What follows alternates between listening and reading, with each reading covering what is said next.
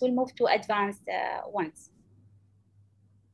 So I would like to thank also all the audience who are with us this evening. The webinar will focus on 4 topics. So let us start. The first presenter will be Dr. Suad Al-Amer. She's a pediatric cardiologist. She's an interventional pediatric cardiologist, and her main interest in the interventional field, but also has an interest in fetal cardiology as well. Suad will be talking to us about the indications for fetal echo. Welcome, Suad. Thank you, Dr. Halima, for the introduction. Shall I share my screens? Yes, please.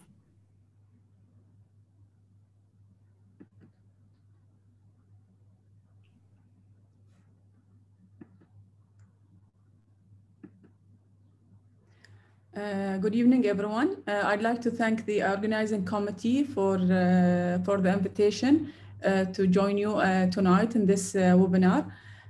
Hope that everyone is safe and well during this pandemic. As Dr. Halim introduced me, I am from Bahrain, working at MKCC Center in Bahrain, doing pediatric cardiac intervention, and I have an interest in fetal echo as well. So my talk this night would be about the indication of fetal echo. Just to start with, congenital heart disease is one of the most common congenital anomalies, and actually half of the infant death are due to the congenital heart disease. The prevalence in the States is about 14 per thousands of live birth. But the recent study of the overall prevalence of congenital heart disease account of 8.1% per thousands of live birth. And the prevalence of the critical congenital heart disease is account between 3 to 4.4 per thousands of live birth. This is for the congenital heart defect that's requiring intervention in the first year of life. So also actually the frequency of congenital heart disease is 6 times higher than chromosomal defects and 4 times higher than a neural tube defect. And early detection of congenital heart disease will improve the patient prognosis. Prenatal diagnosis is essential for early diagnosis.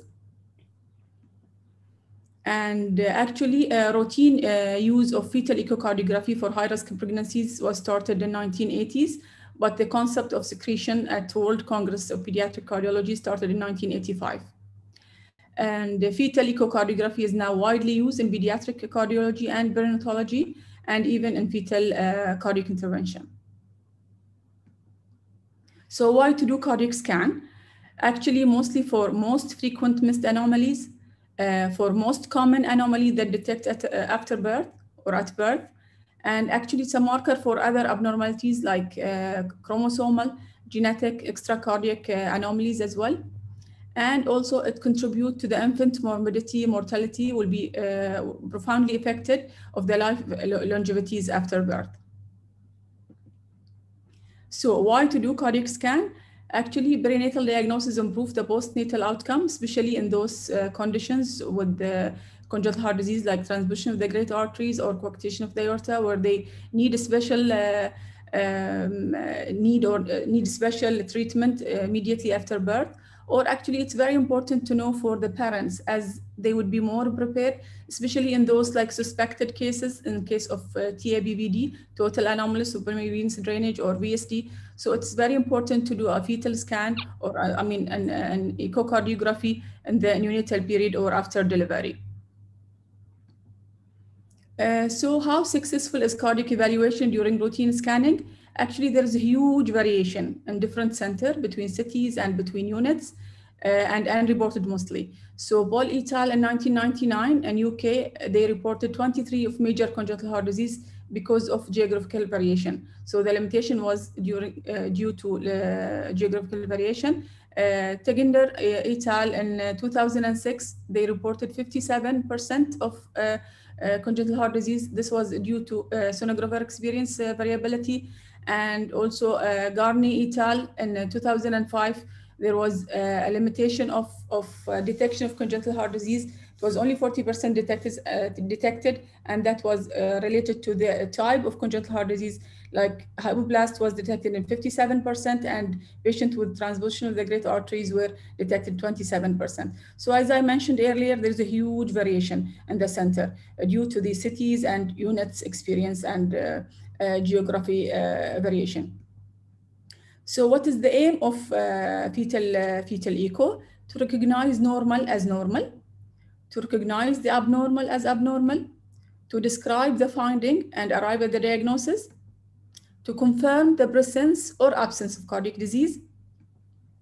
So if it's abnormal, we can characterize those abnormalities. We can develop accurate differential diagnosis and most probable diagnosis to identify the PTCs who required immediate medical or surgical attention after birth, especially as I mentioned earlier, those patients who need intervention immediately after birth, whether medical or catheterization or even surgical management. So when to do fetal cardiography, usually we have to do it between 18 to 22 weeks of gestation. As I mean, my colleagues will mention it more or talk about it further later on. This is due of the shadowing of the effect of the fetal reps or the fetal body mass to amniotic fluid will increase. So the acquisition of the image will be more difficult. So basically, it's much better to do it between 18 to 22 weeks of gestation. But sometimes we need to do it earlier because of like patients have an increase of NACL translucency, and especially in those patients with Down syndrome, like they would have increased NACL translucency. So we need to do that fetal echo between 11 to 14 weeks of gestation. But at that time, usually the cardiac details will not be elicited well.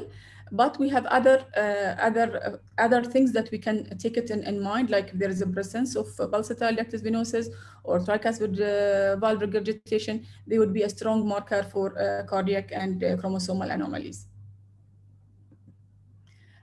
So what is the indication for converting a routine scan into fetal echocardiography? Actually, when there is inability to see or visualize a normal four-chamber view or outflow tract view, or if there is a recognized risk factor for congenital cardiac disease for both fetal or maternal, if there is any chamber asymmetry, if there is an altered cardiac axis, altered position of the fetal heart, enlarged fetal heart, or arrhythmia, whether bradyarrhythmia or tachyarrhythmia. So now I'll be talking about the bulk of, or what I was asked to talk about today, which is the indication of fetal echocardiography. Actually, we subdivided them into three categories, whether they are maternal, familial, or fetal. So when we talk about maternal indication of fetal echocardiography, we have to think about metabolic disorders like mothers with diabetes mellitus, whether gestational diabetes or they have type 1 diabetes, or those mothers with fetal ketonuria. Exposure to teratogens like isoteritin or lithium, ethanol, or any anti-epileptic medication like valproates or phenytoin. Exposure to prostaglandin synthase inhibitors like ibuprofen, aspirin, or indomethacin. Maternal infections like patient infected with rubella, parvovirus B19, or Coxsackie virus. These all infection in the first trimester, or sometimes autoimmune diseases like SLE or Sjogren disease in the mother. So these are basically maternal indication for fetal echocardiography. So when we talk about the familial indication, we'll be talking about inherited disorders like Elvis van Crabbe syndrome, Morfan, Noonan syndrome, William, or Dyeger syndrome. It's also important if the mother is going for in vitro fertilization or the pregnancy is carried on by IVF. So it's also important to do a fetal echocardiography in the appropriate time. Family history of congenital heart disease, whether the mother itself, she herself have a history of congenital heart disease, or if there is any previous sibling of congenital heart disease. So these are the indication to do fetal echo. We come to the fetal indication. If there is increased first trimester NACL translucency, as I mentioned earlier, if there is abnormal ductus venosus waveform, if there is abnormal fetal cardiac scanning, abnormal fetal situs, if there's major extracardiac abnormalities and any other symptoms, if there is abnormal fetal karyotype, which is indicated with the chromosomal studies, fetal arrhythmias, whether persistent bradyarrhythmias or tachyarrhythmias, if the baby presented with hydrocephalus, okay, or if there is multiple gestation with suspicion of a twin-to-twin transfusion syndrome. So in view of the literature, actually, I just wanted through a few articles, just here to see the relationship of gestational diabetes with the congenital heart disease. Actually, this is done by Lindsay Hunter. It's a little bit old, the study, but actually in this study, they showed that, like, the prevalence or the incidence of congenital heart disease in patients and mothers with gestational diabetes. Actually, they have studied 1,400 women with type 1 diabetes mellitus. They referred them to fetal echocardiography, and it was found that 3% of those women have congenital heart disease. Also, those women with gestational diabetes, similarly, they have found that around 2.76% when they did the fetal echo that they detected the congenital heart disease. So they concluded that patients with gestational diabetes mellitus, they are at high risk of congenital heart disease, their babies, because due to hyperglycemia, insulin resistance, or elevated BMI in these mothers, and undiagnosed pregestational diabetes. So from this, there is an indication to do fetal echocardiography for those moms with gestational diabetes, because the risk is high. It could come up to 5%. I'll talk about it more in other studies. So another thing also here, in this study, prenatal diagnosis and pregnancy and outcome of 1,492 fetuses with congenital heart disease. Actually, here they have studied about the 67,843. And among those pregnant women, they found that 1,492 of these fetuses, they have congenital heart disease. And the prenatal genetic testing revealed 20% of those 1,492, they have chromosomal abnormalities. So the accuracy of prenatal diagnosis to diagnose fetal congenital heart disease with simple congenital heart disease was 90.5 to 91, and it's about 95% with complex congenital heart disease. So actually, perinatal ultrasound is most effective method in diagnosis fetuses with congenital heart disease. So another study here, just to show the evaluation of fetal echocardiography as a routine antenatal screening tool to detect congenital heart disease. And this study, actually, they have taken 1,280 pregnant women. And among those women, 118 were characterized to have high risk, and 1,162 were found to have of a low risk. And among those patients, they have found that 26 of the cases, they have congenital heart disease, and 2 of them were of those of a high risk, and the other 24 of a low risk pregnancy. So the difference in the incidence was not much significant. So they conclude in this study that there is no difference of congenital heart disease between a pregnancy associated with high risk compared of the low risk. So they advocate actually in this study to do fetal echocardiography as a routine antenatal screening for all pregnant women. This is, their view. But when we see when not to refer to echocardiography, so sometimes we see a single echogenic intracardiac foci without any associated extracardiac anomalies. I think we shouldn't force patient to do fetal echocardiography. There is consanguineous marriage, and there is no other history of congenital heart disease in both parents or other sibling, or sometimes if there is normal heart and routine antenatal screening. So these are all indication not to do fetal echocardiography. So and this actually also study, or in this table, showed the low yield of fetal echocardiography when there is no suspicion of congenital heart disease. As you see here, if it's, indication if there's a suspected congenital heart disease at obstetrician screening, it found that it has 29.7, so almost 30%. If there is a suspicion, by obstructive screening that those patients will have moderate to severe congenital heart disease. So this is very high yield here.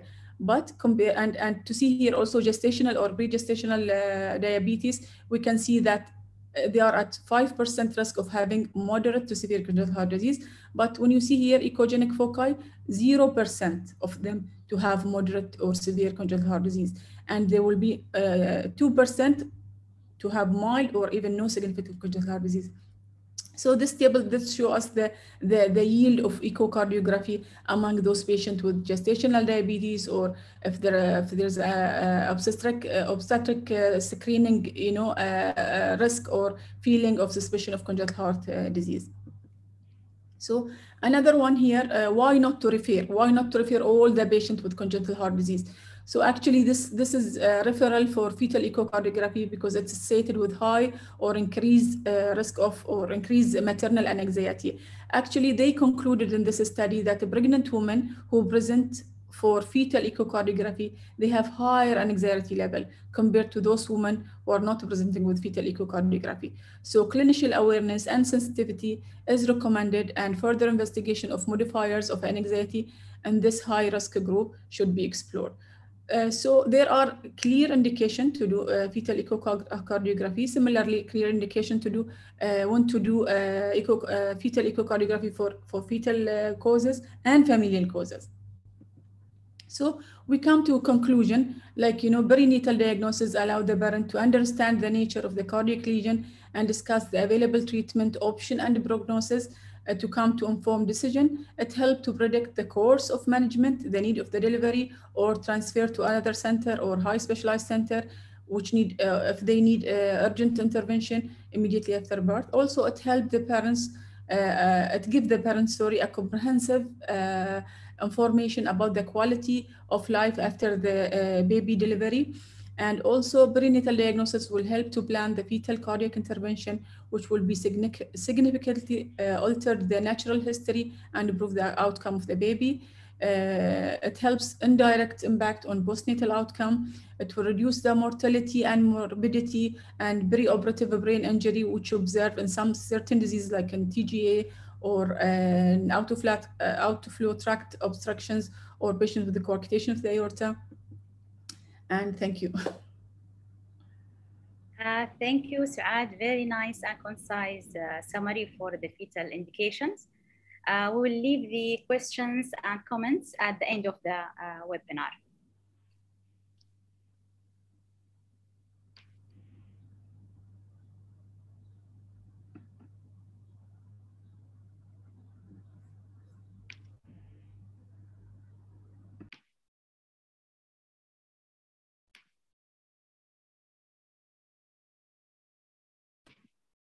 Is it clear to you? Yes, doctor, it's clear. Okay, so I'll be the second presenter. I'll be presenting about the basics of fetal echo and standard images. So I'll be talking briefly about fetal circulation, and then we'll move to screening and determining right and left side of the fetus, the cardiac position and axis. Then we'll move to basic views with the sweep, and finally the checklist. As we all know that congenital heart disease is the most common congenital anomaly found in the human, and the detailed fetal exam is really needed to make a complete and accurate diagnosis. Usually we do scanning in the second trimester, starting from 18 to 22 weeks. At that time, they refer us when they want to rule out the congenital anomalies. So a complete and detailed diagnosis is achieved by using what's called segmental approach. This means that you are defining the anatomy segment by segment, trying to define the connections within the heart, finding the respective inlet and outlet component. So standard screening views are really useful to confirm the normal heart structure. Regarding fetal circulation, we all know that the placenta is the main blood supply and oxygenation for the fetus. So the oxygenated blood will come from the placenta through the umbilical vein, then it will go through the ductus venosus to the right side of the fetal heart, and through the foramen ovale, it will cross, bulk of it will cross to the left side, so left atrium, left ventricle, and ascending aorta to the rest of the body. Part of this blood will go also through the tricuspid valve into right ventricle, then ductus arteriosus to the descending aorta and rest of the body. The deoxygenated blood will be coming back through the umbilical artery to the placenta, again for oxygenation. When we talk about the fetal circulation, we need to remember three structures: the ductus venosus, the foramen ovale, and the ductus arteriosus. So for the ductus venosus, it is basically a venous connection between the umbilical vein and the IVC. We can obtain the view for the ductus venosus either when the fetus in sagittal plane, for example, in this view, or when in the cross section, just below the diaphragm when you see the stomach.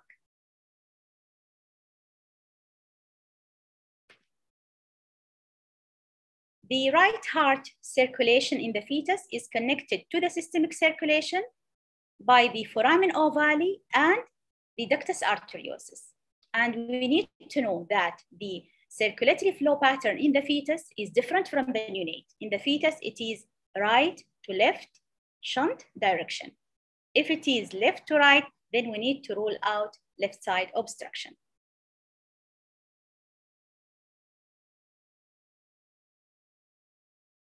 Moving to determining the right and left side of the fetus. In this diagram, this is what's called the Cordis method. For us as fetal cardiologists to define the right and left, we use this method. For our colleagues in feto-maternal, they use different way. And for them, it's important to know where is the marker on the probe. For us, it doesn't matter. So the important thing when you scan the fetus to put the fetus in sagittal plane,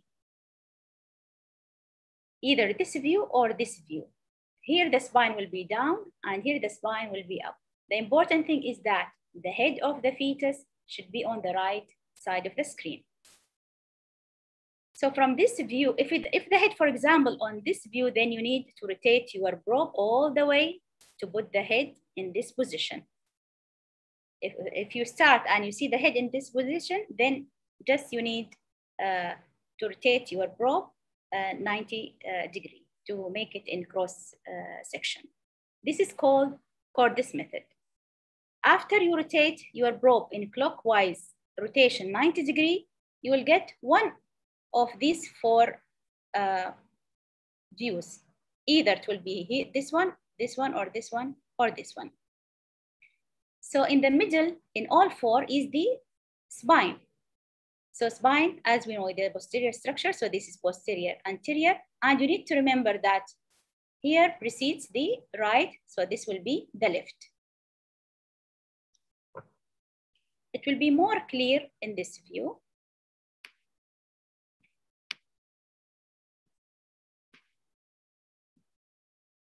So here, this is the head of the baby. This is the sagittal plane. Now we'll do clockwise rotation to get a cross section.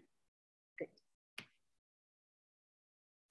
So this view is similar somehow to this view. So this is the spine, then this is posterior, this is anterior. And I told you that what precedes will be the right.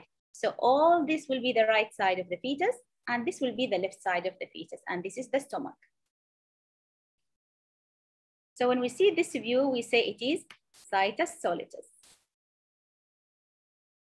And we need to see also the aorta and IVC.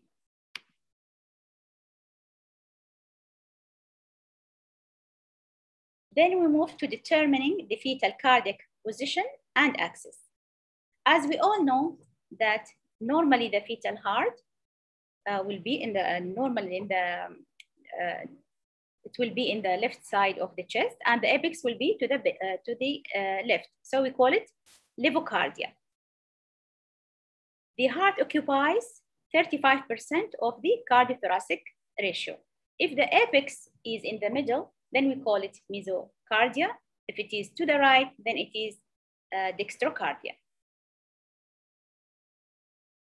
So in this diagram, this is the left, this is the right, RV, LV. So here the apex is pointing to the right. So it is dextrocardia. Dextrocardia can be seen in a normal heart, but also can be associated with situs inversus or ambiguous or other abnormalities. This diagram showing what's called dextroposition. So still here the apex to the left, but the heart itself is pushed to the right when there is left side problem. For example, left side diaphragmatic hernia or left lung mass, left pleural effusion, or scimitar syndrome, where the right lung is hypoplastic, so the heart is pushed or pulled to the right side. Mesocardia, when the heart will be in the middle, for example, in cases of transposition of great arteries, some cases of DRV, and in case of laryngeal atresia, as in this diagram, where both lungs are hyperinflated and the heart is squeezed in between. Now we move to determining the fetal cardiac axis.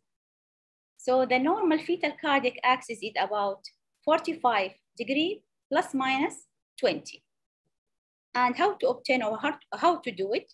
For example, in this diagram and in this view, so here it is the spine, then this is posterior and this is anterior. We need to draw a line from the spine all the way to the anterior part of the chest, and then another line going through the interventricular septum. Same thing here. So line from spine all the way anterior, another line through the septum. And the angle in between is the cardiac axis. This is normal. If it is too much to the left side, then we call it left axis deviation and it is abnormal. If it is to the right side more, then it is right axis deviation and again it is abnormal. I'll show you some conditions with abnormal cardiac axis.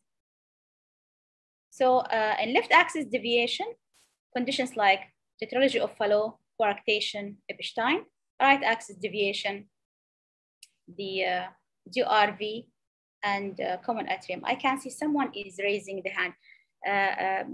So we'll leave the comments till the end, but just I want to make sure, do you still hear me well, Zakia? Yes, doctor, it's clear. Okay, so the questions and comments will be at the end of the presentation. Just take note of that, please. Now, example of left axis deviation. This is a case of truncus arteriosus. So this is a normal heart, while in the truncus arteriosus, there is left axis deviation. So this is the diagram. It is similar to it. It's more deviated to the left. Then we call it left axis deviation. Transposition of great arteries, as you can see, so from spine to the anterior chest, and then another line through the septum. So this is mesocardia. In DRV, although they mentioned it's right axis deviation, but really for me, sometimes I found it left axis deviation and sometimes mesocardic. In tetralogy of Fallot, so this is normal and this is tetralogy of Fallot. Look at the diagram here. So the axis is shifted again to the left side, so we call it left axis deviation. We move now to the basic views. We have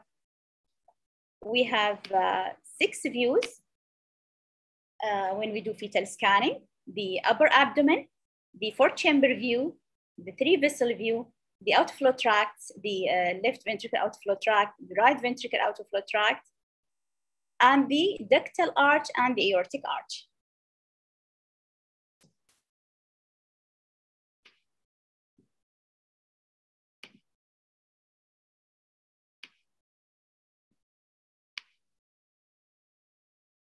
So here again, the fetus in sagittal plane, then clockwise rotation.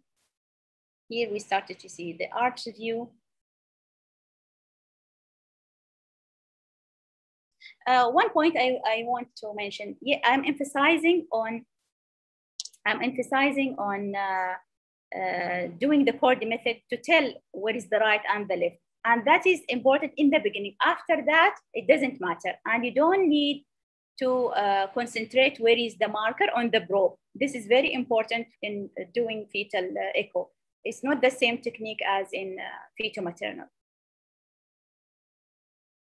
So now starting to see the crossing pattern of both outflow tracts, the LVOT and the RVOT. Same thing, this is cross section. Already I know the right side, the left side, stomach on the left. This is the descending aorta, the 4-chamber view. It's very important to optimize your image, and Dr. Myrna in her part will be talking about how to optimize the image while scanning fetal echo. So 4-chamber view, outflow tracts, crossing nature of great arteries, 3 vessel views. The first view after you get the cross section, it will be at the level of the upper abdomen. It's very important to make a complete cross section with 1 rib. If you have multiple ribs, then so many things will come there, drop out, or your diagnosis might not be correct. So try your best when you rotate to obtain a complete rib. When you get this cross section, you will determine the right side of the fetus, the left side, stomach will be on the left, liver on the right. The structure immediately close to the spine will be the aorta, so posterior to the left, IVC anterior to the right. When you see this view, this is called situs solitus, which is normal. If it is other than this, then it is not situs solitus. If, for example, the position of the IVC and aorta is reversed, we call it situs inversus. And also there is what's called heterotaxy or isomerism. And this is also abnormal, but I'll not talk about it in my presentation. Next view is the 4-chamber view. So see how nicely here, 1 complete rib, where you can comment on the 4-chamber view. It's very important to know that before 32 weeks of gestation, the right ventricle and left ventricle are symmetrical, almost similar size. After 32 weeks, the right ventricle will be more dominant, so the right ventricle hypertrophy. So when we do the 4-chamber view, what are the things we need to look at? Here already I know where is the right, where is the left, so I know that the right ventricle on the right. Why it is important to determine the right side of the baby and the left side? Because this will tell you later on whether the right ventricle really is located by its features, located on the right side or on the left, because there are conditions where the right ventricle is not on the right side of the fetus. So right atrium, right ventricle, left atrium, left ventricle. The ventricle follows the valve.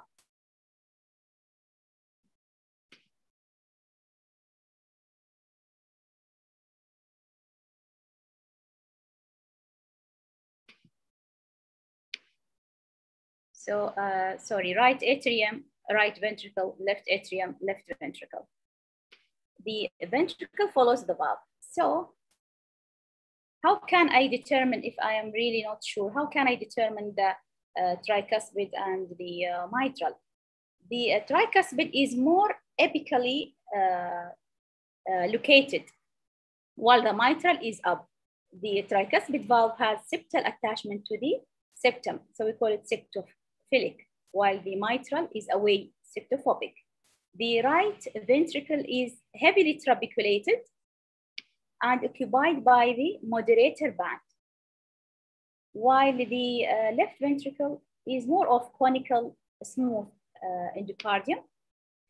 And for the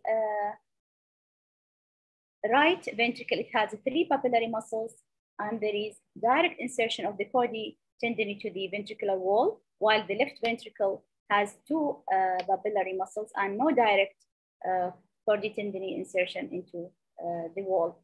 In left ventricle, you will see the papillary muscles, while in the two of them, while in right ventricle, there are 3 papillary muscles. Now, regarding the nature for the atria, for the left atrium, you need to see at least the entrance of 2 pulmonary veins by 2D and by color. It's very important when you do the 4-chamber view, when you visualize the aorta, there should be, for example, here is the LA and this is the descending aorta. There should be no wide gap between the posterior wall of the LA and the descending aorta. If there is a wide gap, then you need to rule out total anomalous pulmonary venous drainage when there is a confluence between the descending aorta and the left atrium. Always do 2D and then move to color. Color will help you to see if there is any regurgitation. It will help you to look at the interventricular septum if there is any shunt. Regarding the interventricular septum, the 2/3 of it is muscular and 1/3 is membranous. Also in 4-chamber view, it will give you a hint about the squeezing or contraction of the heart muscle. So again, 2D and color, there is no regurgitation. And in this view, I can see 1 pulmonary vein entering into the left atrium. Regarding the septum, I told you again, 2D and color. Here you can see there, across the septum, there is a shunt. So there is a small mid-muscular VSD. You need to know that in the fetus, the RV and LV pressure will be equal. So if you find it bidirectional, not to worry. But if it is purely left to right, then you need to know that there is left side obstruction. From, here, after the 4-chamber view, if I go all the way anteriorly, then I will see the 3-vessel view. If I move this way or this way, then I will start to open the outflow tracts. So from 4-chamber view, as I said, if we move this way, we'll open the LVOT. If we move this way, we'll open the RVOT. And it's very important to see the crossing nature of great arteries to rule out transposition of great arteries. As we all know, the aorta is arising from the left ventricle, and there is fibrous continuity between the aorta and mitral leaflet.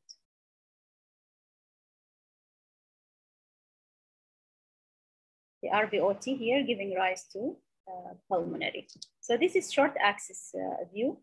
This is the aorta in cross section surrounded by the right ventricle, and these are the pulmonary artery view. This view in particular is very important in tetralogy of Fallot. For example, in this picture. So this is the outlet septum in the middle, surrounded by the pulmonary artery. So normally this should be closed. There should be no VSD, but in this patient, here is the VSD, and this is the pulmonary valve. Here there is anterior deviation of the outlet septum. This is a case of tetralogy of Fallot. Same thing, 2D and color. Here is the pulmonary valve, and these are the 2 confluent pulmonary arteries. Now we move to the 3-vessel view. 3-vessel view, obtain it from 4-chamber view by anterior angulation. We call it 3-vessel trachea view. So you will see the pulmonary in this arrangement, 3 vessels, pulmonary, aorta, and SVC. The pulmonary will continue as ductal arch, aorta will continue as transverse arch, and the SVC, and they form what's called V sign. V sign, very important. So the size will be almost equal, same color flow pattern, and in this arrangement. If the size is smaller or there is reversal flow in one of them, then this indicates that it is abnormal. What is abnormal in this three vessel view? So here, instead of having three vessels, there are four vessels. So what we call it bilateral SVC.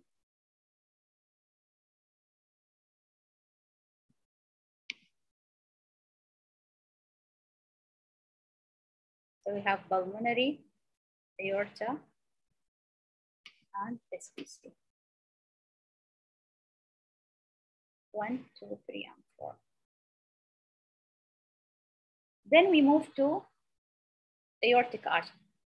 How to get this view? So from three vessel view, we try to connect each vessel with the descending aorta and then clockwise 90 degree rotation to make it elongated. The aortic arch feature will be that it starts from the middle part of the chest. It has a short course, giving rise to head and neck vessels. And it has the appearance of what's called candy cane appearance. So this is 2D and color again. So here starts from the middle part of the chest, head and neck vessels, and you can see laminar flow across it. In opposite to ductal arch, it starts from the anterior part of the chest. It has a long course. It doesn't give rise to head and neck vessels, and it has what's called the hockey stick appearance. Again, 2D and color. It's very important to note that when you do the arch view, you will not see both arches in one plane. They are at two different planes. Bicaval view to see the SVC and the IVC. So for our checklist, the position of, we spoke about the position of the heart, and that's normally in the left side of the chest, the cardiac axis, the size of the heart, the rhythm should be normal, no brady, no tachy, normally fetal heart rate above 100 and less than 180, then contractility and squeezing of the heart muscle.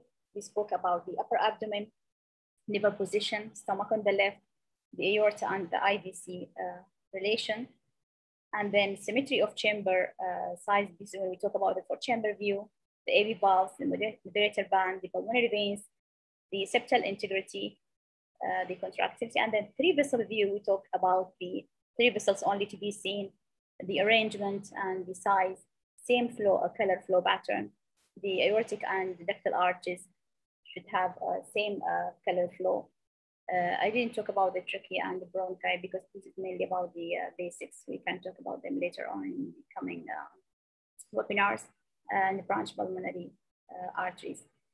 Regarding the outflow tracts, the important thing is the crossing nature and patency of the outflow tracts. So if you get the four chamber view with the crossing nature, then your sensitivity can increase up to 90 to 95%, and you can rule out transposition of the great artery, which is a salvageable condition. Then the outflow tracts also, you can rule out if there is any VSD. Aortic and ductal arches, I want to emphasize about the flow direction should be the same. If there is flow reversal, then this indicates that there is an obstruction in one of them. Finally, I'll show you one case. So in this view, what you can tell is that the right ventricle is, there is hypertrophy in the right ventricle, dilated right side, no VSD. When you move to the outflow tracts, they are parallel, they are not crossing great, they are not crossing nature. So this is a transposition of great arteries with intact ventricular septum. Then when we go to the three vessel view, this is the normal three vessel view, where you see the V sign, while here you will see the aorta is anterior and the pulmonary artery is posterior.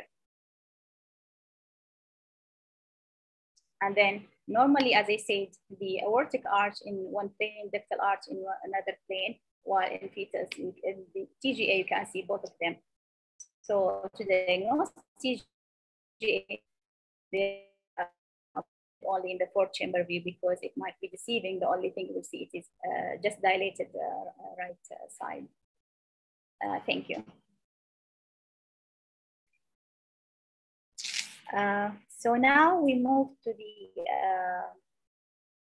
third presenter, Dr. Mirna Atiyah. Dr. Mirna Atiyah is a pediatric cardiologist at Prince Sultan Cardiac Center. She's well known. And we did together hands-on fetal echo last year, just before the pandemic, alhamdulillah. And she's going to give us two talks, first about the Doppler in fetal echo, and then optimization about images. Go ahead, Dr. Mirna, please. Thank you very much. Halima, if you can stop the sharing, yeah, please. Shukran, thank you very much. And I would like to thank you and all the Oman Society for allowing me to present today. So I will start today with the first lecture.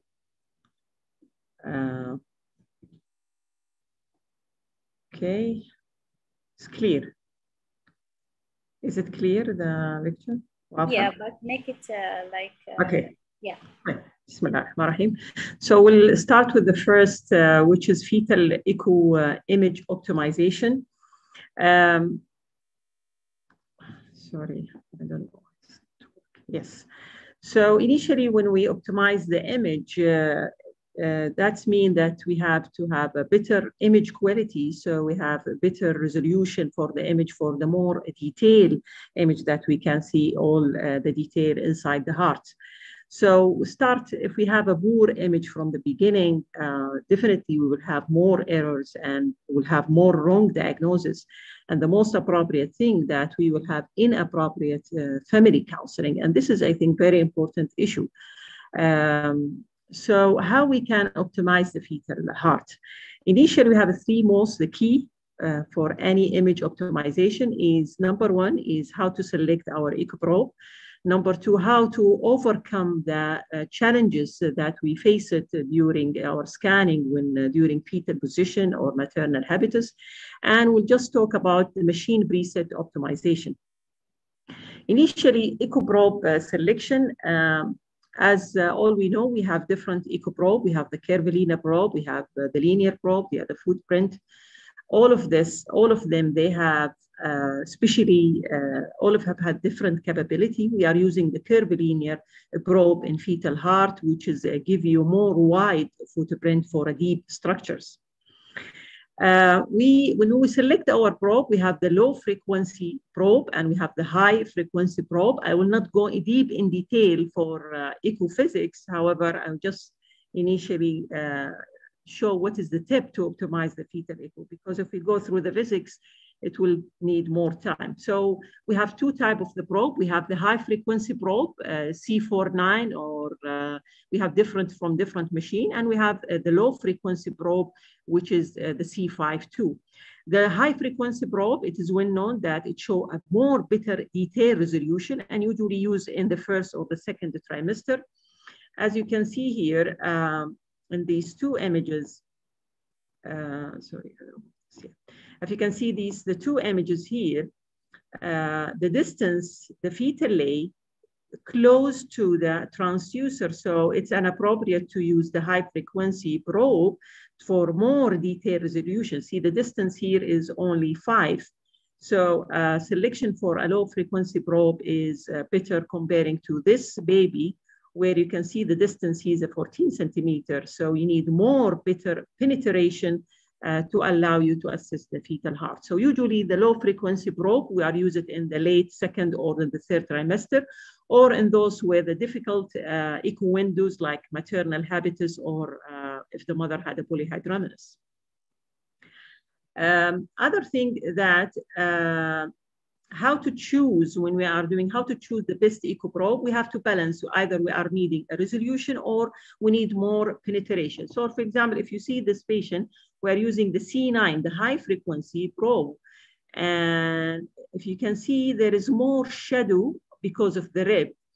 So we shifted to a low frequency probe to have for one complete rib. As you can see, more showing the left ventricle. Initially, we are not sure about the LV size. Here, we are confirmed that this patient have unbalanced AVST with a large AST primum and large VST, and unbalanced with a smallish left ventricle. So you have to balance between either using the resolution or the penetration to have appropriate image. Now we'll go to the next, which is position optimization. We have several challenges when scan the fetal heart, either due to the spine, shadowing, or due to rib shadow, all of this. So as in this you can see, this is the cross-section view. We can see the spine here, just shadowing the heart. You cannot able to see the heart. So what you do in these situations, when you have a spine shadow, so always try to sweep to the other side of the maternal abdomen to transfer the heart to more apical position. For example, the fourth chamber, just to give you more apical position. So you have to transfer from the other side of the fetal heart, of the maternal abdomen, just to overcome these shadows. For example, as you can see, this is the same patient, the previous patient I show it, because of the spine shadow. So I try to sweep with the probe to the other side, at least to see the heart from different orientation. As you can see here, this patient who had AVSD with a large AST primum and very huge VSD, almost like a single ventricle. Other position challenging with, when you can see here, you can see the rib here, just overcome this by just a clock rotation with the probe. This is the probe. We have different way to using the probe. This is what we call the rotating position. When you rotate the probe either clockwise or anti-clockwise, just to transfer from this image to this image, just to be sure that you have a complete rib. So you have a complete or accurate cut for the fetal heart. So you appropriately see the fourth chamber and see the three vessel and all the other view in more appropriate position. Other challenges, which is the maternal opacity, and I think all of us, we face this problem. We have several ways to overcome this, either to scan underneath the excess tissue from this side, or what we call the sim position. The sim position, where you are placing the mother actually in the sim position. You shift her onto examining table on the side and lay almost prone with the upper leg flexed initially and actually at the knee, and the lower leg is extended. So what you will, by this position, you will allowing to scan from the side of the uterus with the transducer, with extra tissue is falling on the left. So you scan on this side, just to give you more window, and it allow you to overcome the excess tissue. Or sometimes you scan through the umbilicus, sometimes, however, through the umbilicus, sometimes it gives you more shadow. So always we try to scan underneath the excess tissue or the sim position. It might help to overcome the maternal position, maternal challenges or maternal habitus. Then we'll go about how to optimize our image by using knobology and preset in the machine. The most important thing actually when we using to optimize the fetal position is to put in our mind to optimize the temporal resolution. What is the temporal resolution? The temporal resolution is to locate the moving structure, any moving structure at any instant time. So you can able to locate it at any instant time. And it considers the key rule, as I mentioned, for fetal 2D image optimization. And to optimize the temporal resolution, you have to have a fast frame rate. In fetal heart, you have to have a frame rate more than 25 to 30 per second to have excellent and better detailed resolution. So how to optimize our fetal frame rate? Initially, by probe selection, as I mentioned initially, using the high frequency probe. Second, the depth, focus, and sector angle, and finally, the zoom magnification. I will talk about each one of these in details. As you can see, this is a very nice view, very fourth chamber with a complete rib. This is the spine posterior. You can show it's an AVSD with a small VSD component. If you did not have a good image, you're not able to see this small VSD. And you can see here the frame rate is a 62. So let's talk one by one, which is, we talk about the probe selection, then we'll talk about the depth. As all we know, this is, you can see, this is image, this is the fetal heart, and this is extra depth here. That means the probe will have more, the ultrasound probe will take more time to show the image itself, okay? So if you decrease the depth, if you see, this is the C92 probe with a frame rate of 38. This is the distance difference, this is 20, and this is 14 by decreasing the depth. And this is the frame rate from 38 increased to 51 just by decreasing the depth, and decreasing the depth, improving the temporal resolution, and improving the frame rate, improving the detail resolution. Focal zone at the region of the interest, as all we know, this is very important. You can see this is a study. This is a 4-chamber view where the focal zone are very far away from the 4-chamber view. Here, just by improving, just putting the focal zone on the region of the interest, actually improve the image and make it more sharp image, very clear image. So you have to put the focal zone in the region of the interest. We have 2 different types of focal zone. We have a single focal zone and we have multiple focal zone. A single focal zone where you, which is the area where all the narrowest, which the beam where the narrow area. So this will improve the temporal resolution. It will have a more high frame rate and better temporal resolution by using the single focal zone. However, if you use a multiple focal zone, this will improve mainly the lateral resolution, but however, it will slow the frame rate, and subsequently it will worsen the temporal resolution. So we have to use the single focal zone as we show it in the previous case. Sector width, as all we know, this is a case where you can see this is a 4-chamber with a very wide sector width, with a frame rate of 32. Once you narrow the sector width, you can see the difference where the frame rate increase to 90 degrees. And you can see how is the different, the 4-chamber view, more detail and more clear images comparing to those with a wide sector depth. So using a narrow sector width is the best to improve our temporal resolution.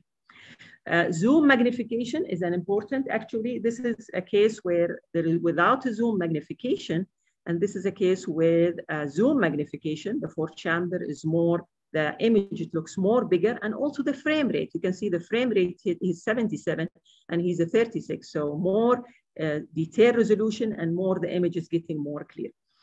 Again, zoom magnification, we have 2 types of zoom magnification. We just by zooming, by making the images bigger, it will not change the frame rate. Once the pre-frame rate, it will be continue the same. However, by another type of zoom magnification, when you select the zoom area over the specific area of interest, and then you press the zone button of the zoom, and you can see the frame rate is increased to 77. So using this type of zoom magnification is very helpful to have more better detail resolution. After the temporal resolution, we'll talk about harmonic imaging. Harmonic imaging, again, is allow us for optimization of the fetal image resolution. And the concept of harmonic, that, as all we know, that in usual fundamental imaging, when you transmit through the probe, for example, 2.5 megahertz, it will be received at the same 2.5. However, harmonic imaging, the transmitted beam, for example, 2.5, the received beam, actually, it will be double. So the beam is transmitted out at a low frequency, a retained beam is received at a twice to the transmitted frequency. So it gives you more improving the axial and the lateral resolution, decrease all the artifact. This is the main important point for using a harmonic, decreasing all the artifact and increasing the signal to noise ratio to decrease all these noise ratio and improve the resolution, however, maintaining adequate penetration. This is an example where this is a 4-chamber view here. You can see without using a harmonic here, you can see the 4-chamber. However, I'm not able to see the interventricular septum and the apical portion of the 4-chamber. However, by using just turning the harmonic on, you can see how is showing the interventricular septum very clearly. And you can see the apical area very clearly. Although the fourth chamber in apical position, however, sometimes it's difficult. You can see there is a shadow with all improvement of the image. However, still using some time harmonic is better, just for, especially for these difficult cases, to be sure that there is no any septal defect, there is no any hypoplasia of any of the ventricles. So using harmonic on is very important, especially for those difficult cases. Using compression, again, compression and gain, you have to balance, especially the compression, as all we know. Compression actually low compression setting, it will cause more high contrast setting. That means low dynamic range, and that means a fewer shade of gray will be represented, in contrast for a low contrast setting, which is a high compression. So actually the fetal heart is a structure with relatively high contrast. So actually you need to balance between using the compression not too low and not too high to be sure about it. So this is a case with a low compression setting. You can see how is the contrast here, a clear edge showing the edge of the wall very clearly, comparing with this with a low, with a high compression setting. Still, it is appropriate. However, you need to balance between both, either between the low and the compression, to be sure about the edges of the wall itself. Color map, again, as all we know, different using different color maps, either using the copper one or the other color map, is just different visualization of the fetal heart with different color instead of the two gray color. So it depends on the one who's scanning which color is more better, give you more better image visualizing it. So it is a personal difference. However, sometimes it might help to improve the image itself.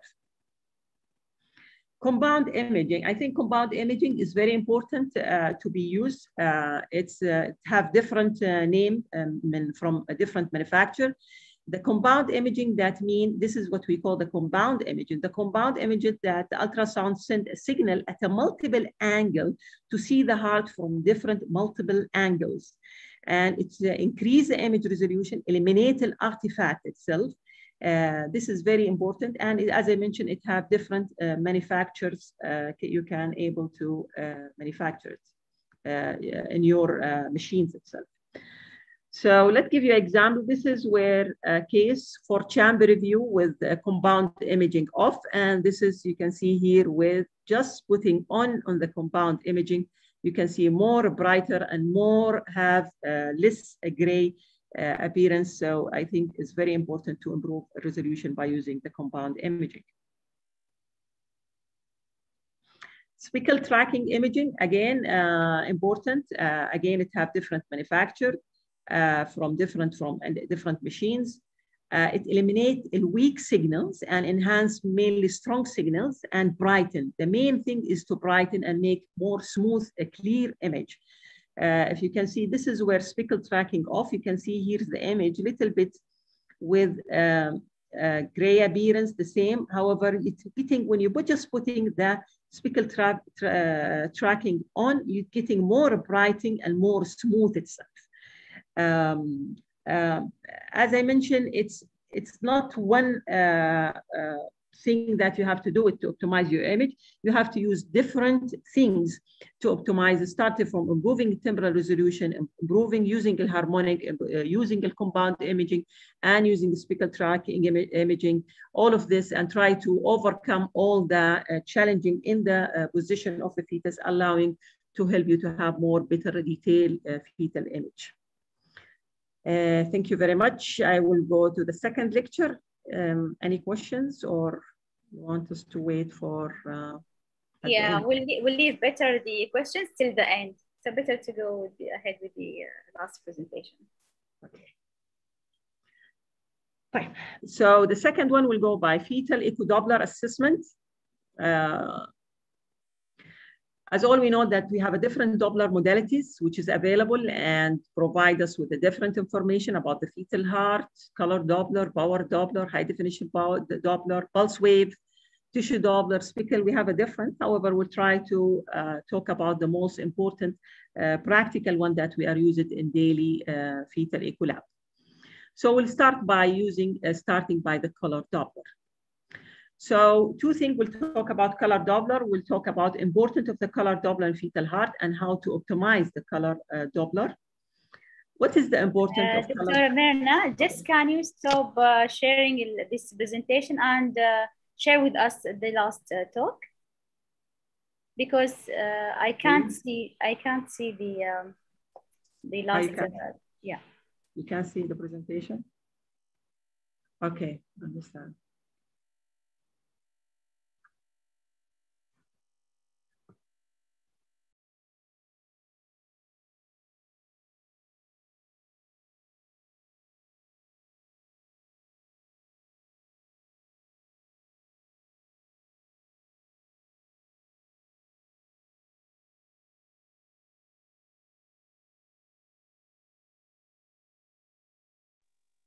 Are you able to see it now? Yes. Okay, yes. good. Right. So we'll start by color Doppler. We'll talk about importance of the color Doppler and color Doppler optimization. What is the importance of color Doppler? As all we know, color Doppler is usually showing the presence of the presence and the direction of the blood flow through different structure in fetal heart. As you can see, this is just a sagittal view. We're showing the left ventricular outflow clearly with no any turbulence. And you can see the direction here. When it is blue, that means it is away from the transducer. So it shows me the blood flow through the vessel and plus show me the direction. Again, it's helped me to assess any turbulence in any either in the outflow tract or in the AV valve. As you can see, this is a case with severe aortic stenosis. This is the spine of the fetal heart, and this is the left ventricle outflow tract. And you can see there is a turbulence of the blood flow here. Started at the valve, indicated that this is a patient who had aortic stenosis. Comparing to the other patient, where you can see showing again at the color Doppler at the left outflow tract.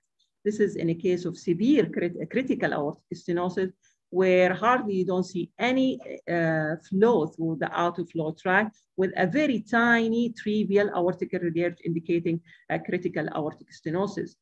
So you can see the difference. It is almost the same, almost complete the diagnosis. However, you can see the difference of the color flow just to give you different diagnosis and different management plan. Color Doppler, again, is important to detect the presence of the retrograde flow, if there is any retrograde flow at the ductus arteriosus, as Dr. Halima talked about initially, that in the two vessel view where you can see it should be two, the V sign, it should be both coming in the same color. Once we have a retrograde flow at the ductus arteriosus, that means indicate that there is a ductal-dependent cardiac lesions, so which is very important in managing a plan of the fetal heart. Again, does not mean that all the patient who had, this is a sagittal view of a fetus here, this is and this is the spine, this is the arch, and you can see retrograde flow here at the arch. This patient had completely normal heart. However, he had a severe IUGR, and there is a retrograde flow going to supply the vital organ, what we call the brain sparing effect. Again, important of the color Doppler, it is very important, especially in those with early gestation, to assess ventricular-arterial relationship. Again, if you have a difficult patient, you are not sure about the ventricle size or early fetal, this is an early fetal at 12 weeks, just to putting a color Doppler, you can see surely that there is a two ventricle, both are equal size with a normal inflow. Again, color Doppler, it will help us to show if there is any valve anomaly, valve regurgitation. As you can see, the valve regurgitation here, you can see this is the blue flow going backward here. This is the inflow, this is the red flow going toward the transducer. However, small, tiny regurgitation here. As you can see here, this is the blue flow. This is tricuspid valve regurgitation, indicating tricuspid valve abnormalities. So this is the importance of the color Doppler to assess if there is any valve regurgitation. If you compare this with, this is a normal heart with normal inflow with no any regurgitation or no any stenosis. So how to optimize all these color Doppler? It is very clear. If you can see, this is a fetal heart where you hardly see the heart is filling the ventricles, comparing to this heart, we're very nicely filling both ventricles. So we have to optimize our image of the color Doppler to have appropriate filling of the fetal heart. Important 5 things that we have to optimize when you are using our color Doppler: color box, color gain, wall motion filter, and velocity scale and angle of inclination.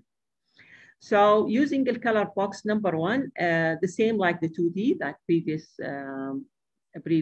lecture, that the color box is adjusted by number 1, position. It should be over the area of interest. For example, if I want to assess the AV valve, I need to put the color box in the AV valve. Again, the color box is adjusted by the width and the length. Why by the width of the length? Because the frame rate, actually, to have a faster frame rate, it's usually affected by the width of the color box. However, the length and the position is usually affect the color velocity. That's why to have appropriate color Doppler, you have to have the color box should be narrow, and it should be short and shallow. So to have appropriate frame rate, as we have desirable to have a high frame rate for this fetal dynamic heart, plus that we have to have a short color box and shallow to have a maximum color velocity.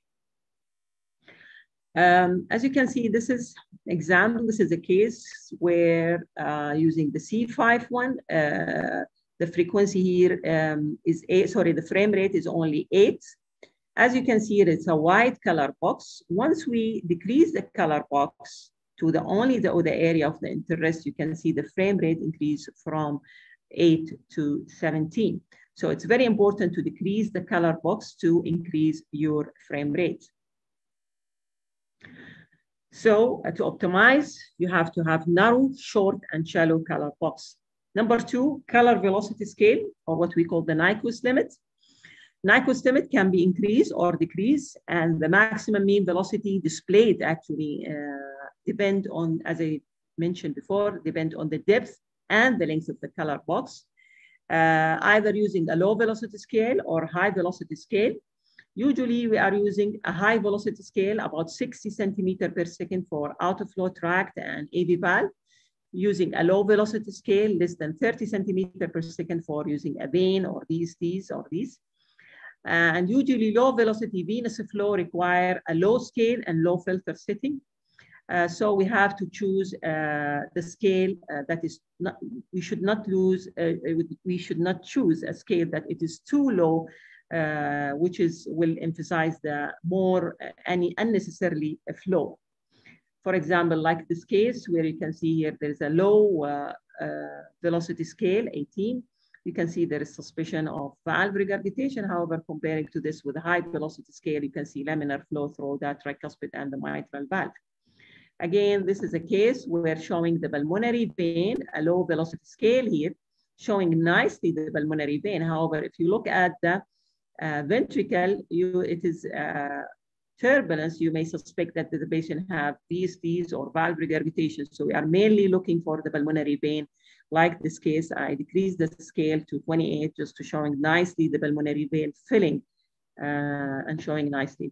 Again, here with a high scale of 60, just to show laminar flow, you can see a blue flow through the valve, through the tricuspid and the mitral valve with no any turbulence, no stenosis. So you have to determine the usually velocity scale determine the range of the mean velocity in the region of the interest, and you have to choose which either low or high scale will depend on the structure that you are looking for. Number 3, we have what we call using a color Doppler in case of for improving the angle of inclination. Angle of inclination, as all we know, is defined as the angle of the ultrasound beam relative to the tissue or the organ of the interest. So the strongest echo are produced when an angle of the incidence approach to the angle of the reflection. So if they are in the same angle, they are parallel for the tissue, you will have a strong echo. However, if the angle either more than 90 or less than 90, you will have a little bit weak echo. So that means that I have to put the heart parallel to the direction of the blood flow when I scan. When then I put the color Doppler, it will be optimal and showing this. As you can see, the outflow tract is a very showing filling to the outflow tract because the course of the blood flow parallel to the angle of incination.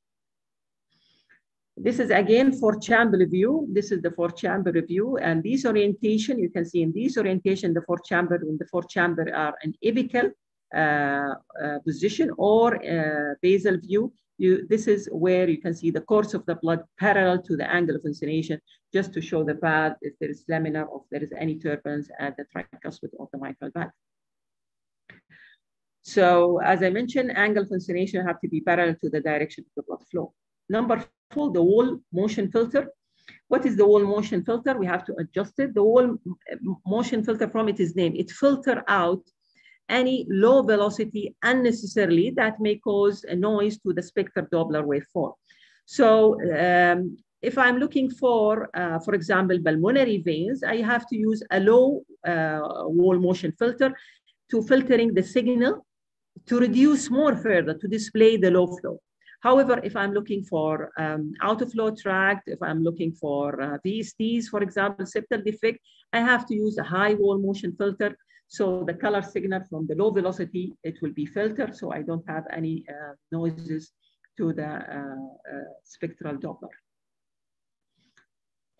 You can see this case here. In this case, I use the scale, I decrease the scale to 24. However, the wall filter is a little bit high, so hardly you can see the pulmonary vein. So once you decrease the wall filter here, you can see nicely the pulmonary vein, although the fetus is tachycardia. However, you can able to assist by color the flow of the pulmonary vein nicely.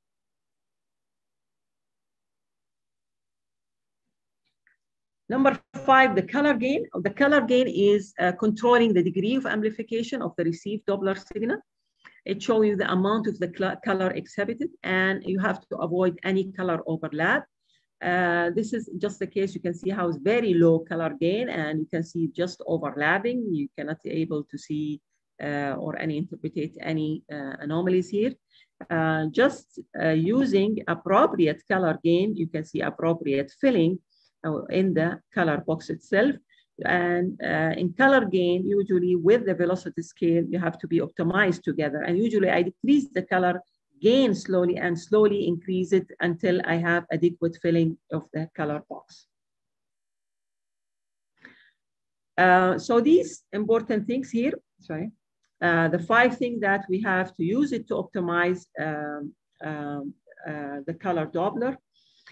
Color box velocity scale, using an angle of incination, a wall motion filter, and using a color gain plus the velocity scale.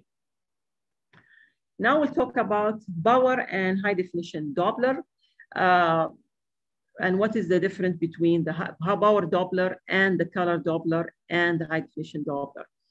As we know that color Doppler is angle dependent, as I mentioned, that it should be always, the blood is parallel to the angle of incination.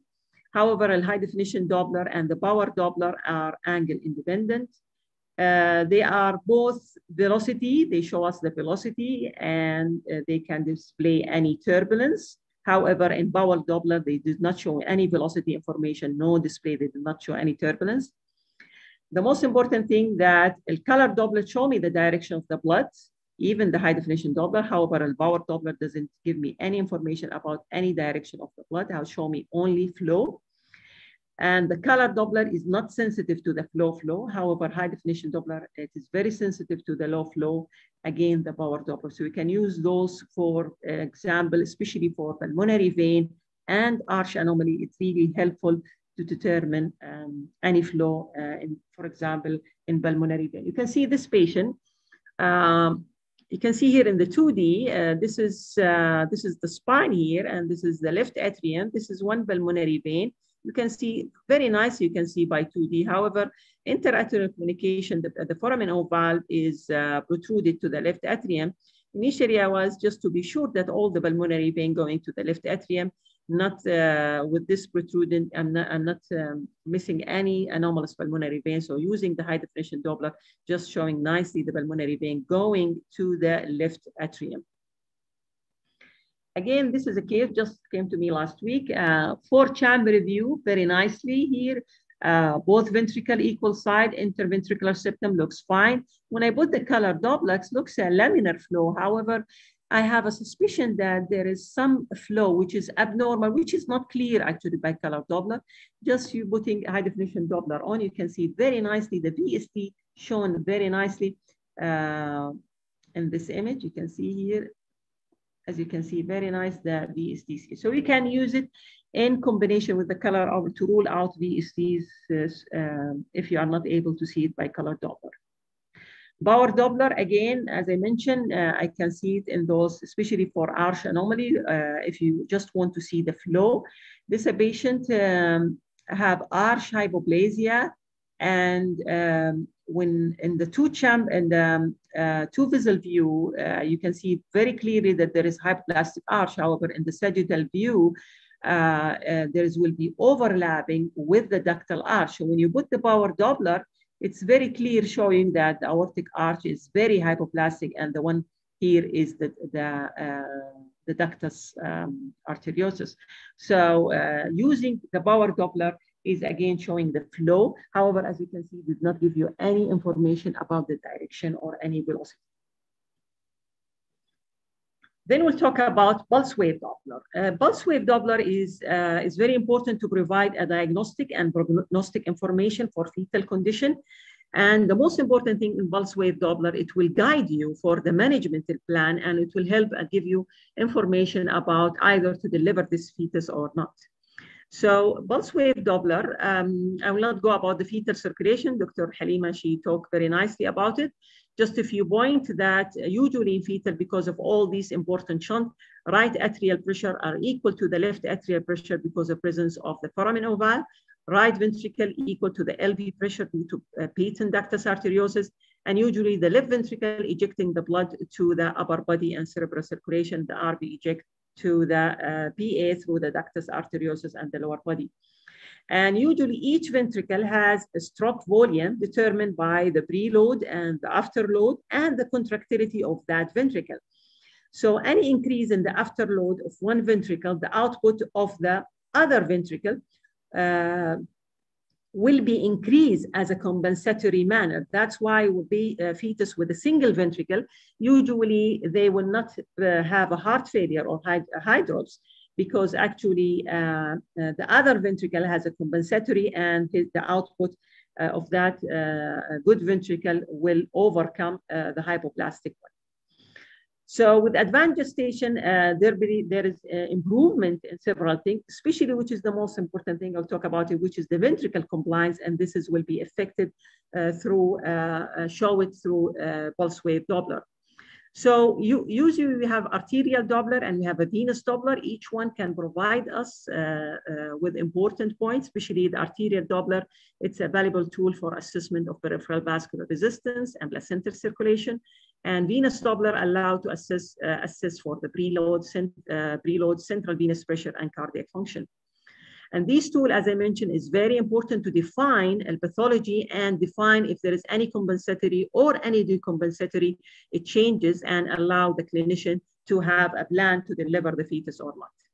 Important tip, it is very important to, when you put the cursor, you have to be parallel to the either to the outflow or the foramen of the AV valve.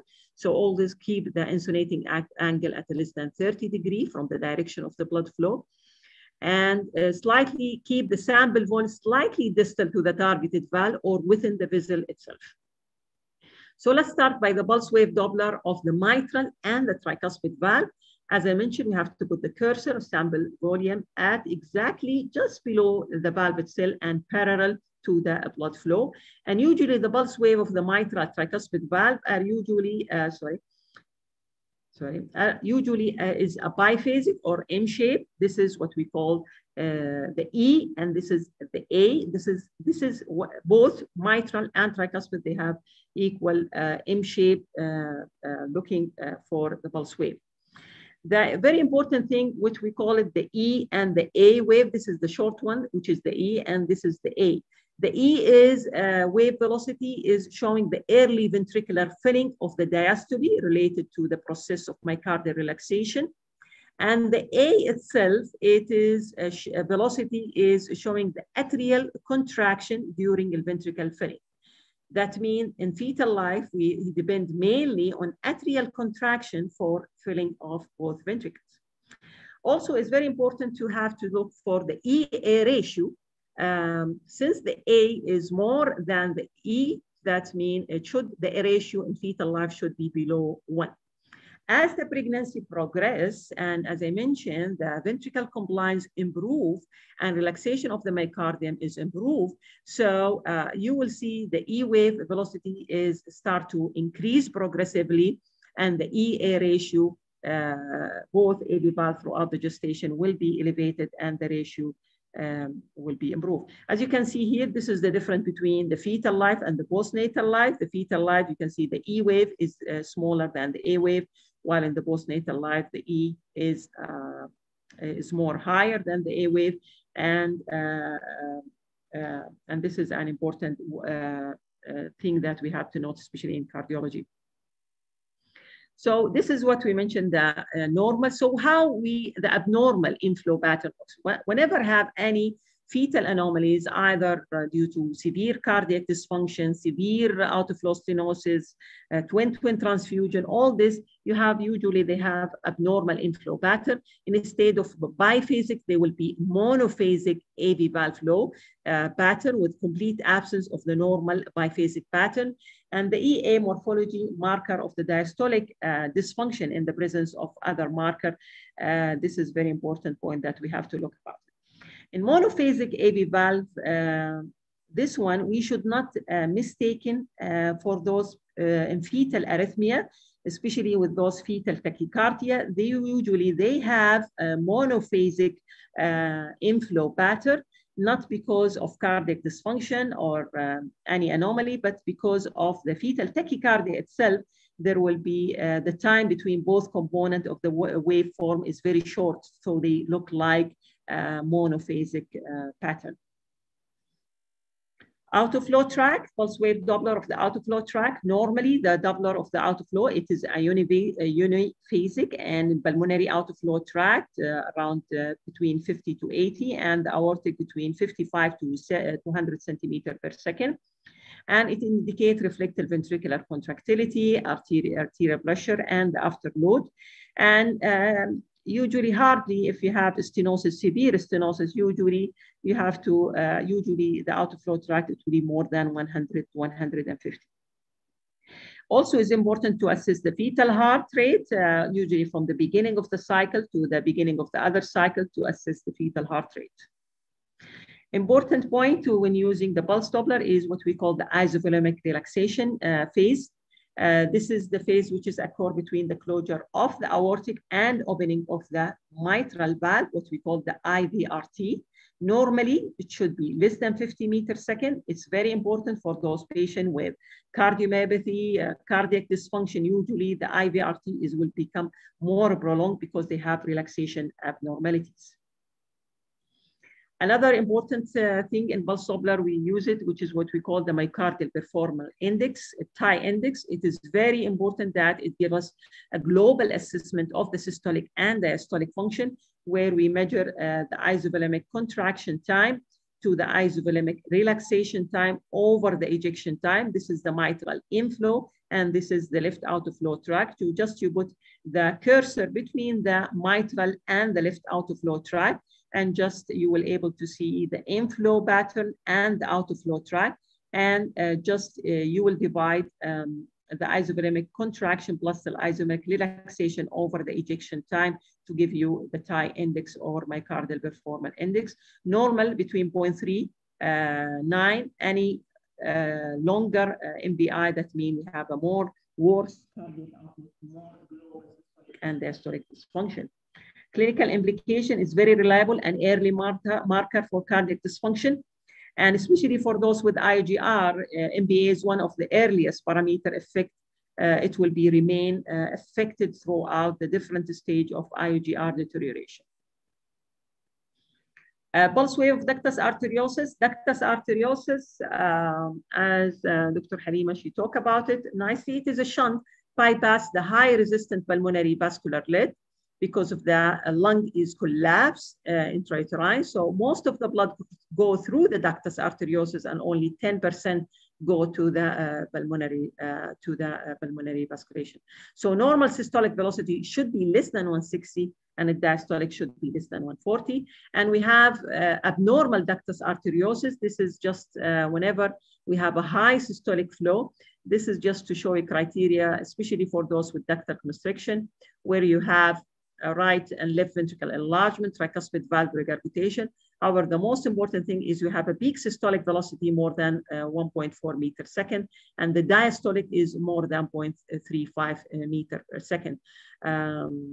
Just to show you a case, this is the spine here posterior, and this is the pulmonary artery, and this is the ductus arteriosus here, and this is the transverse aortic arch, the superior vena cava. And you can see this is a tiny flow here. You can see this is a severe ductal constriction here. And so the mother, she's at late gestation, alhamdulillah, at 33-week gestation. So we deliver her immediately. And you can see immediately we did for her postnatal echo. You can see a very tiny ductus artery, almost closing ductus arteriosus. So this is just to show an example of severe ductus arteriosus constriction. Venous Doppler, as I mentioned, venous Doppler is an important to document the compensatory and the decompensatory change, and it is very important to give you the plan of the for any fetal intervention or delivery. Pulmonary venous Doppler, we have the pulmonary venous Doppler represent mainly the left atrial pressure throughout the cardiac cycle. It consists of a systolic flow, diastolic flow, and a very tiny reversal flow. You can see here, this is the pulmonary veins bicolor Doppler. You have to put a low color Doppler scale with a low wall filter just to show the filling in the pulmonary vein. And when you put the pulse wave Doppler over these pulmonary, which give you this is systole and diastole and small airway reversal. So when we have an abnormal pulmonary venous Doppler, initially you will have increase in the left atrial pressure due to several causes. So there will be increase in the airway reversal. Those patients with hypoplastic left heart syndrome, when you have restricted interatrial communication, you usually have a very severe reversal in the airway reversal and reduction in the D wave velocity. In more severe situation, you will have it will be a biphasic flow, and there will be a significant reversal increase in the airway reversal. It will be biphasic flow, representing only the airway reversal and the systolic wave, systolic antegrade flow. This is in severe situation. Inferior vena cava, hepatic vein pulse wave Doppler, again, the same. It consists of systole flow and diastolic flow and very tiny flow reversal, as you can see here. And any abnormality in the inferior or hepatic venous Doppler, again, it will start by increasing in the airway reversal. When you start to increase in the airway reversal, that means indicating that there is increase in the central venous pressure, or in the more severe, it will be biphasic like this. This is a more severe, where you have severe cardiac dysfunction produce an abnormal أحيانا IVC flow pattern with reduction in the D wave component and increase in the A wave reversal. Patient with, as you can see, this is with a tricuspid atresia. This is the spine here, and this is hypoplastic right ventricle with tricuspid atresia. This is the left ventricle. You can see this is the mitral valve.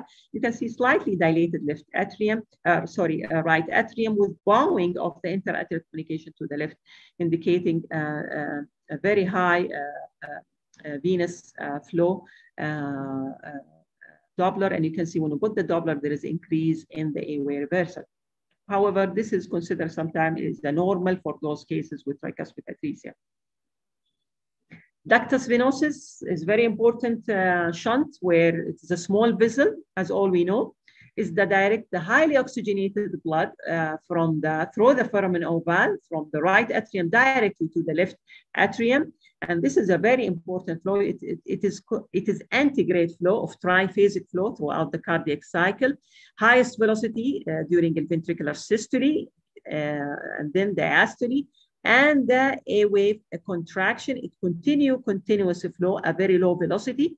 However, it will be continuous. It will not reach the baseline. This is the most important thing, that the Doppler of the A contraction, it does not reach the baseline. So this is the normal flow in ductus venosus. Once you have decrease in the atrial systole, once it start to reach to the baseline, this is indicating, and you can see this is a reverse A wave. This is an abnormal ductus venous Doppler. Again, can be seen in severe cardiac dysfunction, where you have a reversal in the A wave, a reduction in the D wave velocity.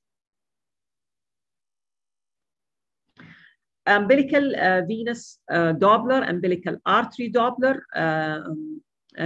Umbilical artery is connected to low resistant placenta. So again, the flow is normally continuous in systole and the diastole. As you can see, this is the umbilical artery is continuous flow.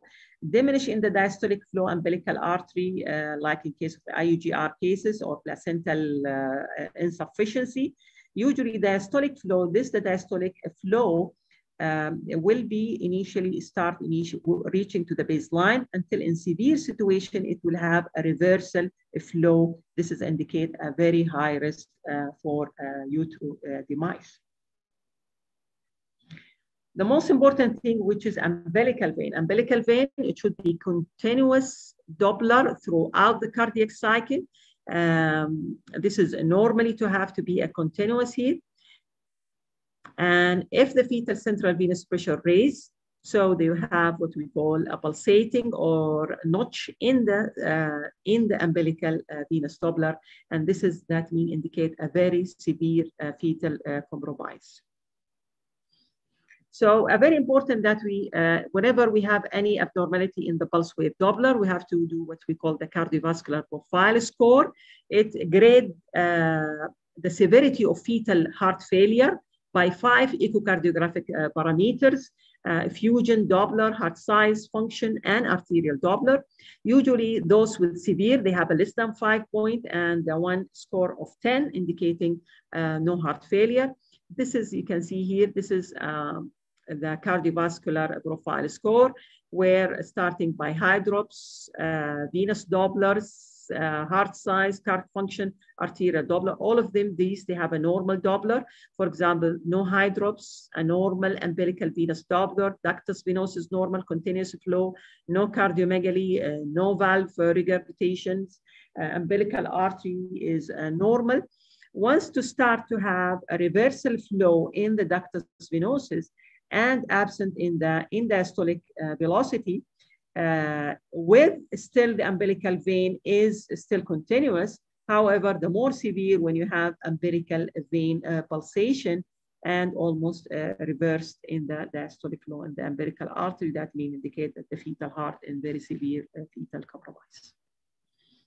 Lastly, we'll go for pulse wave Doppler, how to assist in case of cardiac rhythm.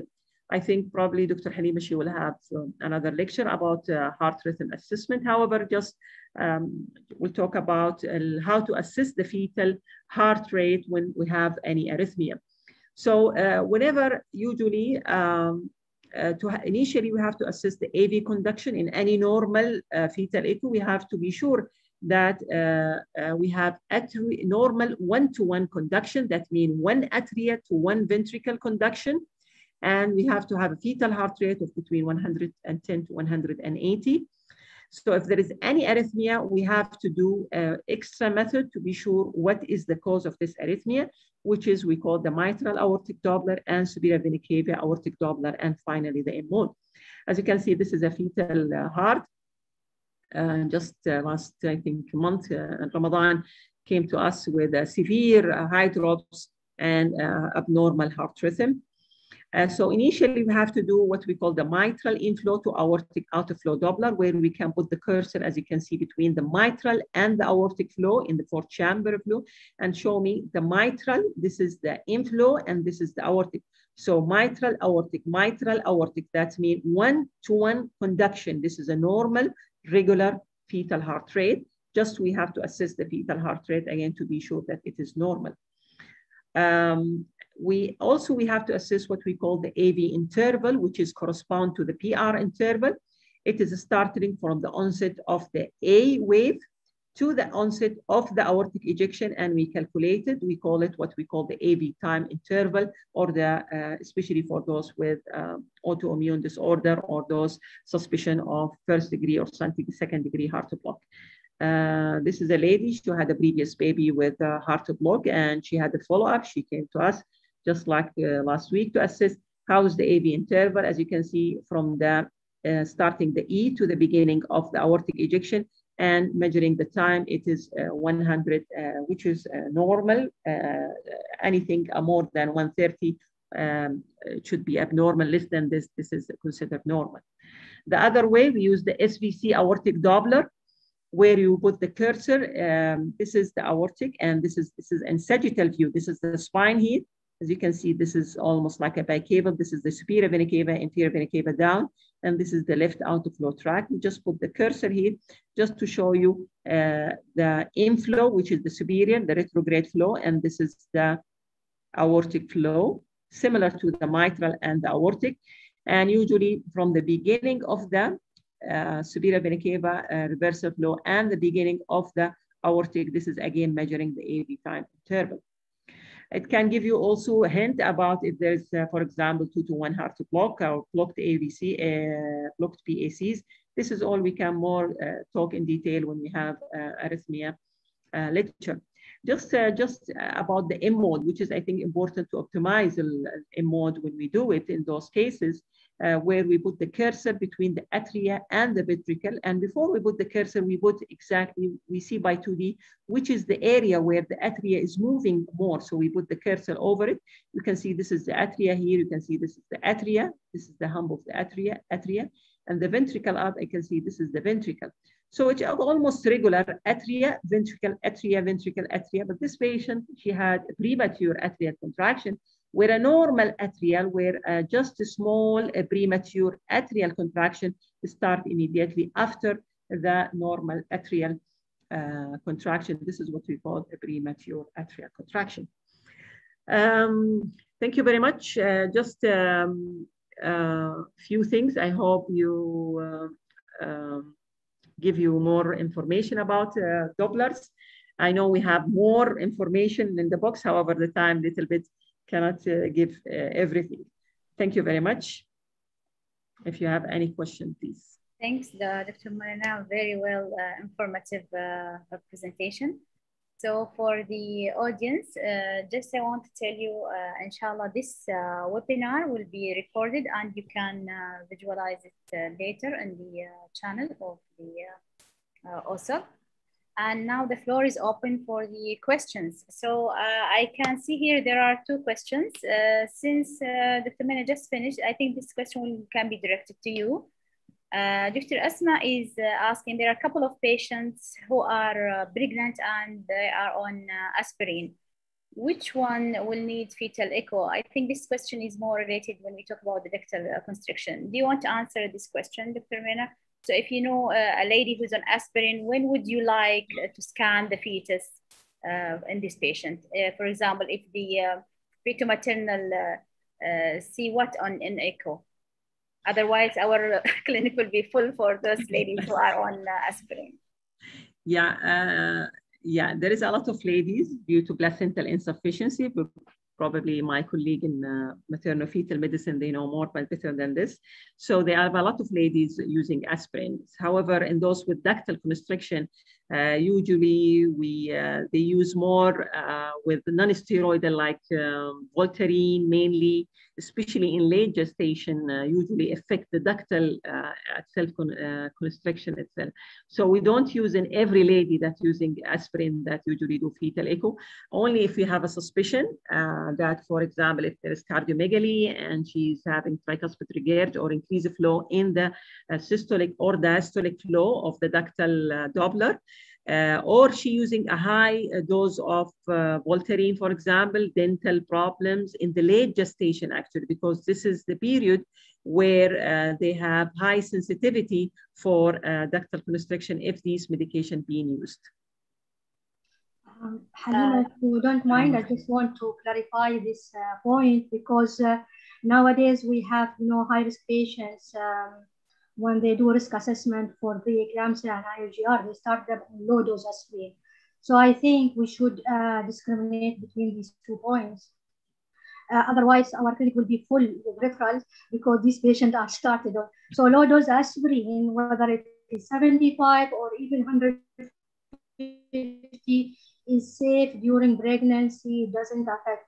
What Dr. Suad and Dr. Merna mentioning is about those, and this is why aspirin is actually stopped after 34 weeks because of this risk. So those patients who are on low dose aspirin, it doesn't affect the heart, and we don't refer patients who already started on aspirin for fetal echo.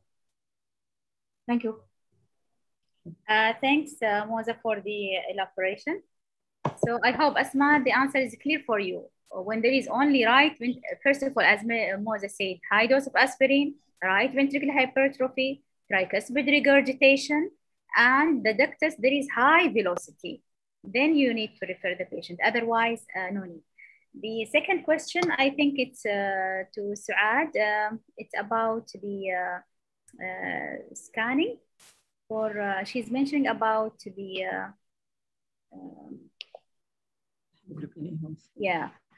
does the preconceptual value of HbA1c change the incidence or type of heart anomaly?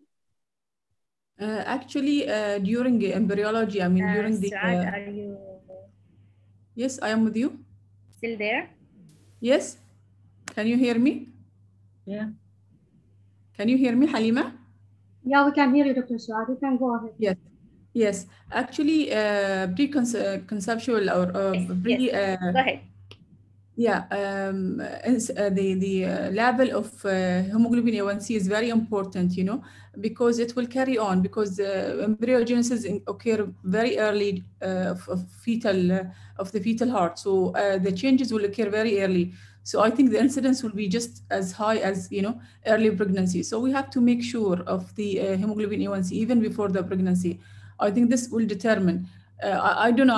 I don't know what the practice. I mean, you're doing the OB/GYN there, but here in Bahrain, we see lots of patients with changes and or congenital heart disease because they missed the early stage of gestational diabetes. They were not following, and they present to us in the second trimester or third trimester with very high blood sugar. So I think the control of the hemoglobin A1c earlier is very important. And it will not, I mean, the incidence will be almost the same, if it's not controlled, whether pre-pregnancy or during the first trimester. I hope I answered your question, Doctor. Thanks, Suad, again for the elaboration. Just I want to emphasize one point regarding, because so many of our patients are really diabetic. Some of them are pre-gestational and the other are gestational. And again, the same thing, the clinic will be filled only with diabetic patients. I agree that the glycemic control is very, very important. And some ladies, even with gestational, they will have ventricular hypertrophy. But personally, I don't see all the ladies with even like if HbA1c more than 6, but there is no really major cardiac anomaly. We have very expert colleagues in the feto-maternal who will do their scanning. If they suspect really there is congenital heart disease, then they will refer to me. Otherwise, if there is only just very subtle hypertrophy, then I will not review if they are gestational. Same thing for pre-gestational. If there is a structural heart disease, I'm more than happy to review them.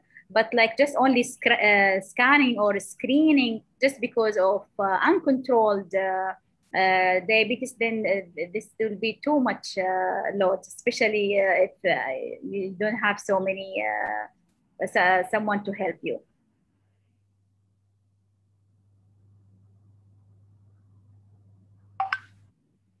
I agree 100% with you, Dr. Halima, regarding what you have already said about the gestational diabetes. But actually, the fetal-maternal, even here in Bahrain, they are doing great screening.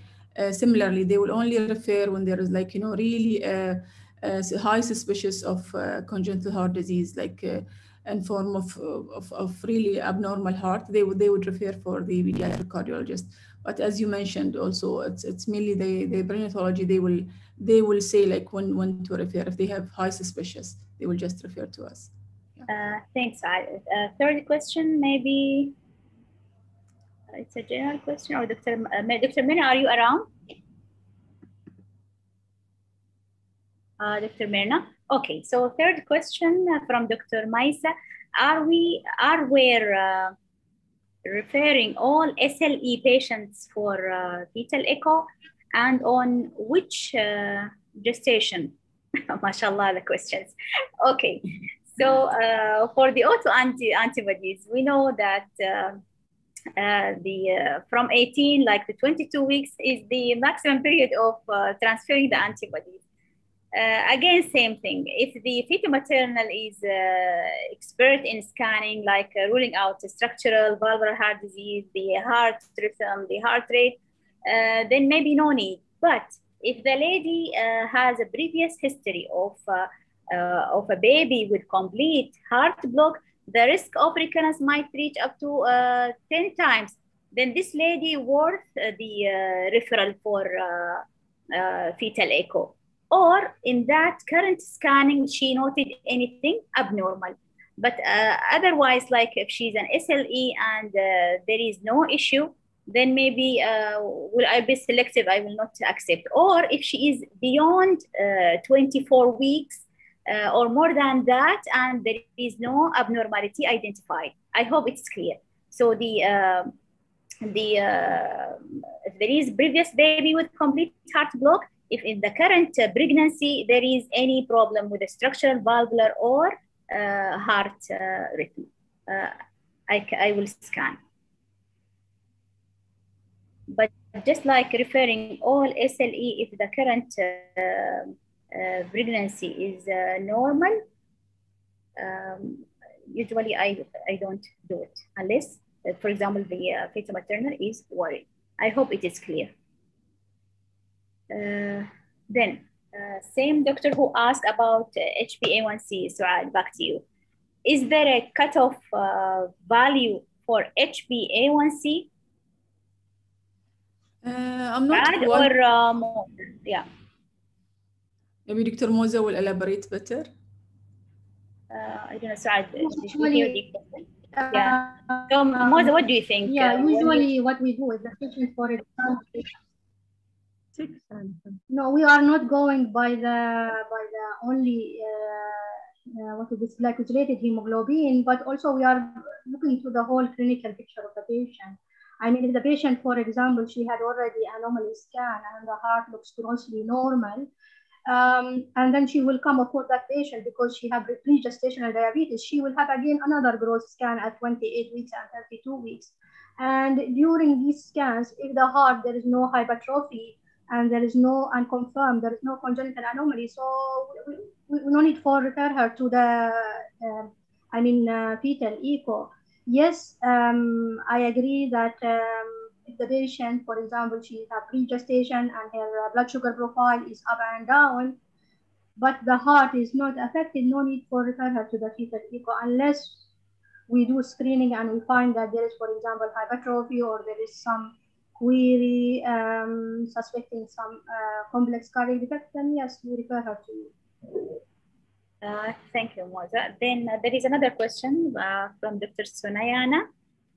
Please, can you again tell how to decide left and right side of the heart in cross-section in relation to spine?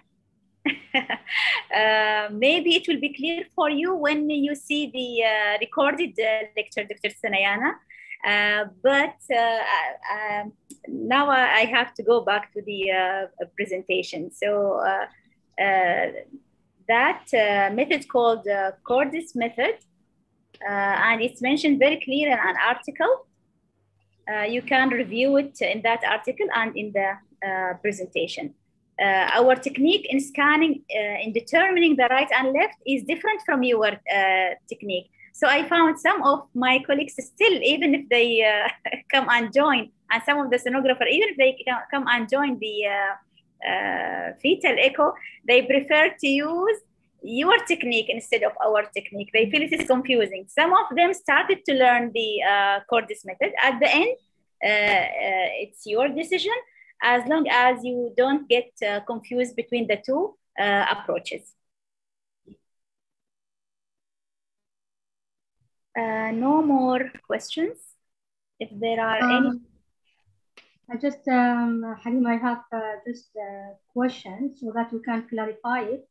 And that's, I think, mentioned by Dr. Suad about isolated echogenic foci. You know, we are getting a referral of isolated echogenic foci, which is, if it is isolated, it's not an indication to refer the patient. The same now, recently, we are getting a lot of referrals because of isolated aberrant right subclavian artery. Thank you. So can the speakers elaborate on this, please? Thank you very much, Moza. So back about the echogenic foci or foci, I totally agree with you. No, not an indication for fetal echo.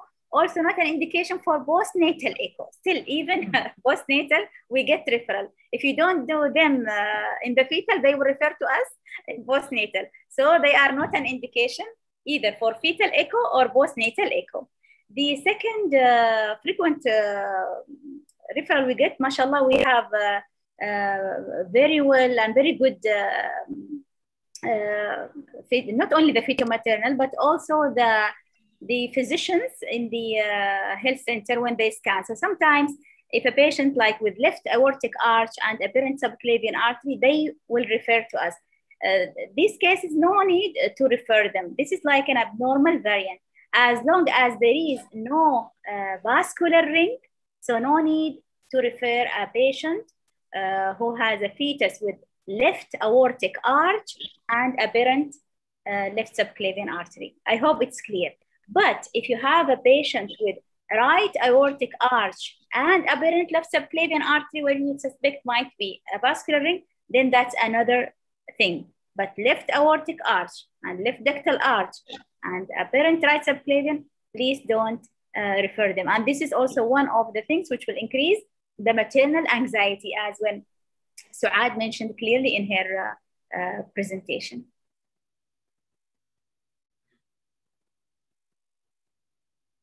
I agree with you, Halima. There are any more questions? I think they are the same ones. No more questions. So if no more questions, maybe we'll end it then. What do you think?